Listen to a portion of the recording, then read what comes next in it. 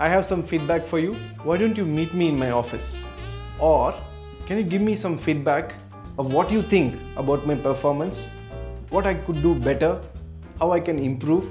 These two situations are the most dreaded situations in anyone's career. Yes, I'm talking about feedback.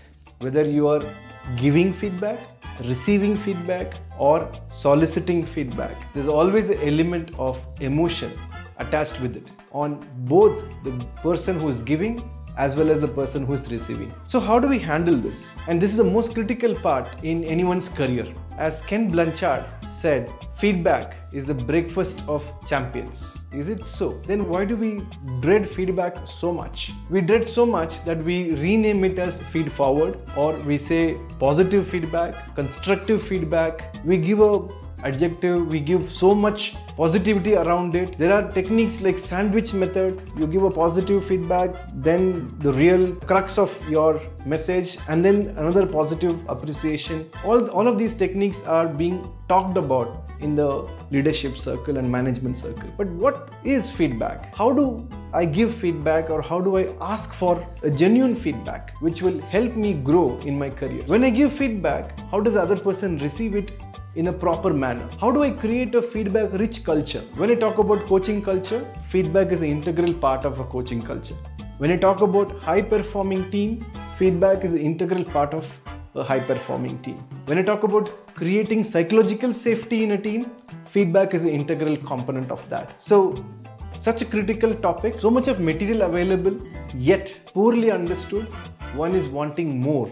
And when the rubber meets the road, all that we have learned does not come to our help. We are still wanting to practice this skill in a more authentic, more genuine way. The reason is our intent always does not result in the impact that we desire. So how do we bridge this gap? Getting to know more about this subject, going in depth, finding out what makes a feedback truly valuable and powerful tool. What are the techniques that are out there which can be learned and practiced by all? What I need to keep in mind as tips to give a impactful feedback, and how do I build a feedback rich culture? All of these answers are found in the recent book that I read, Feedback Decoded by Neel B. He is fondly called as Neel, and he was kind enough to send me this book. This is not a sponsored video, let me be very clear. However, I could not control my temptation to bring you this essence of feedback through this book. I leave the link in the description below. I'm sure you will find this book very enriching, informative, and lot of practical wisdom. Neel has included conversations that happened in his real life.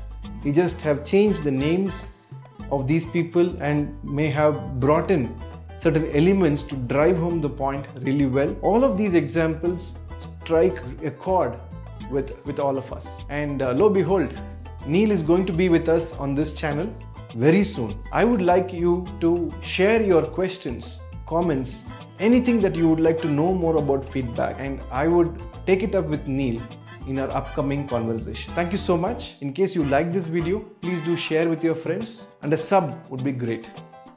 Thank you. Until we meet again. Signing off. Bye-bye.